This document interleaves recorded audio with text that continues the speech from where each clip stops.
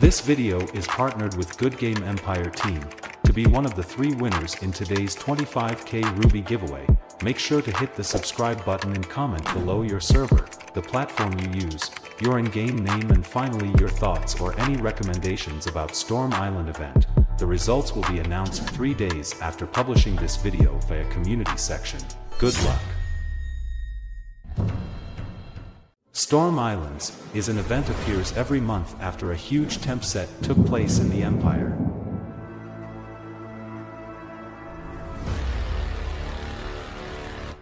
After unlocking level 35, players join with their alliances the Storm Island event, competing on attacking storm forts and capturing resource islands to gain aquamarine. We can distinguish players into 2 parts. For beginners who find difficulty to fill their castles with decorations, they may have the chance to gain some great storm decorations from Luna's trade boat, but they are not the best. Moving to advanced players, they mainly join Storm Island event, helping to boost alliance funds, gain some extra construction tokens, and trying to unlock Storm Island titles, which is a good competitive advantage for them and their alliance members. If they had collected the most cargo points, personally I recommend the Storm Lord title, giving 20% more combat strength when attacking, and the Voracious title, increasing food and meat production in all castles by 25%.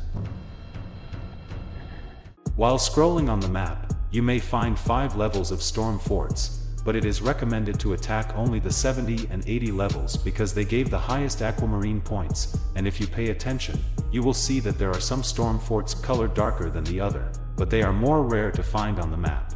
Those ones are the 70 and 80 levels, so that's an easy way to distinguish them from other storm forts. But there are 2 more divisions of these forts. Actually, you will find storm forts with defensive troops more than 500, and some others with less than 80 troops, and to distinguish each one of them, you don't even need to spy. In fact, the storm fort containing the lowest number of guards on it comes with the highest number of defensive troops and vice versa. So, you just need to attack the storm forts with less defensive troops, if you want to economize losses. If Storm Island event is based on how much players gain aquamarine points, so you need to think about enhancing the loot capacity.